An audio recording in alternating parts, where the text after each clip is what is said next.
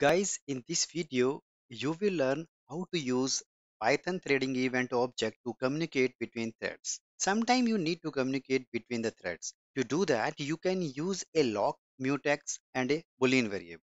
However, Python provides you with a better way to communicate between threads using the event class from the threading module. So I am using editor PyCharm and Python version 3.12 is installed on my computer. Let's get started with our today's tutorial. What is event class? Event class offers a simple but effective way to communicate between threads. One thread signals an event while other threads wait for it. I have a very simple program to explain you things in better way. This is a threading module, right? I have imported thread class. Okay. I have taken a task which is actually printing a statement thread is start. Okay. After that, I have created two threads, different threads, which is referring this task function. Okay. Along with it is passing an argument to this task. This is thread ID. Okay. After that, we have started both threads and we have just waited to finish both tasks with help of join function.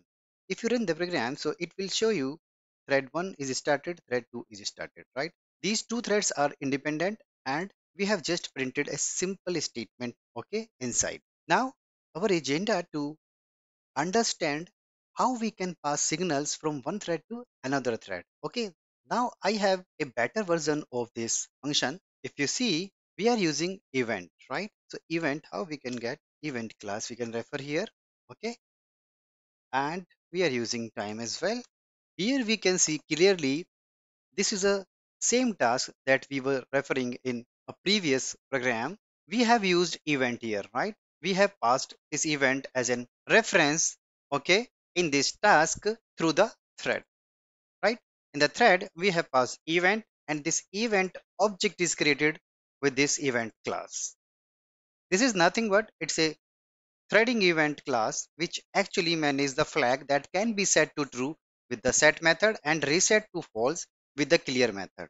The wait method blocks until the flag is true. The flag is initially false. Okay. So with help of wait, we are now blocking the execution. Okay. Until and unless we set is to true. Okay.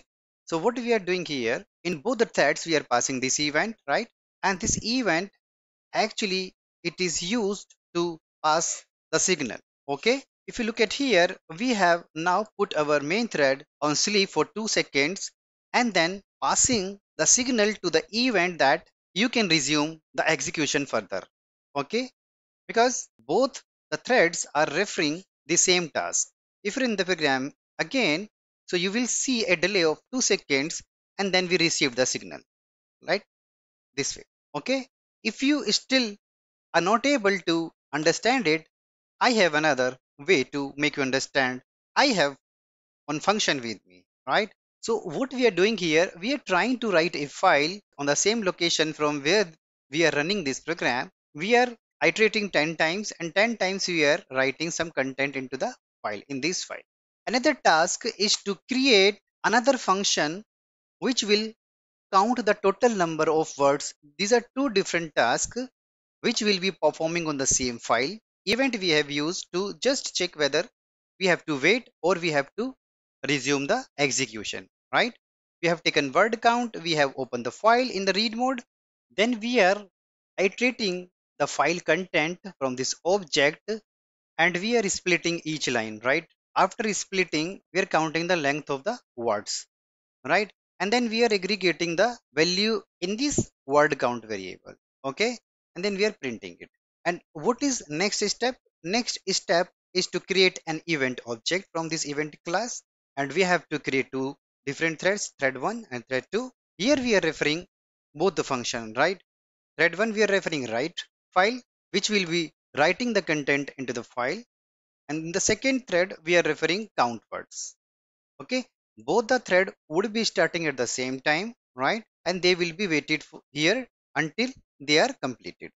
After writing the content into the file, we are sending the signal through this event object to this different thread. Okay, you can now open up the file and start counting the words. If you run the program,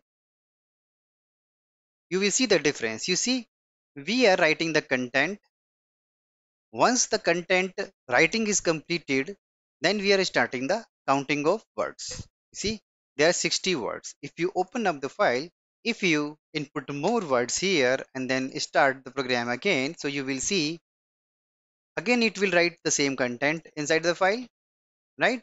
And then it will count the number of words in the file. I hope it will clear you the concept of threading events in Python. That brings us to the end of the today's video. We hope you found it informative and engaging. Don't forget to subscribe to our channel for more exciting content on all things tech related. Thanks for watching, and we will see you in the next video.